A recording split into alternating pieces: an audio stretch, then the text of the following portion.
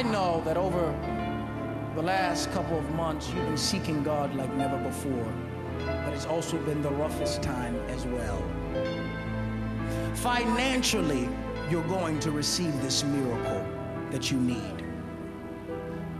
I was looking through the Spirit, and while I was so looked in the anointing came upon me, and he says, you tell them that I'm going to release this house, that everyone will have plenty of room. And what's been going on around this work situation, because really you put certain requests in, but it's like you've been getting denied. I sound crazy, huh?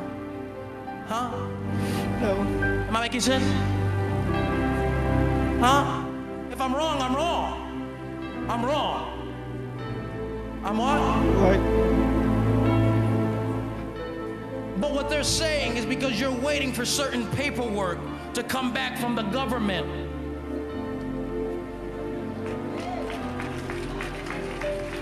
I'm wrong.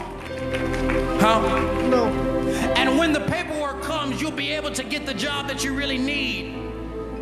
Not only that, but something about citizenship and some other things that God is about to release for this household, that even though you might not have the credentials, God says, I'm going to give you favor and you'll get the job. The house is yours. And from this day forth, there'll be no lack.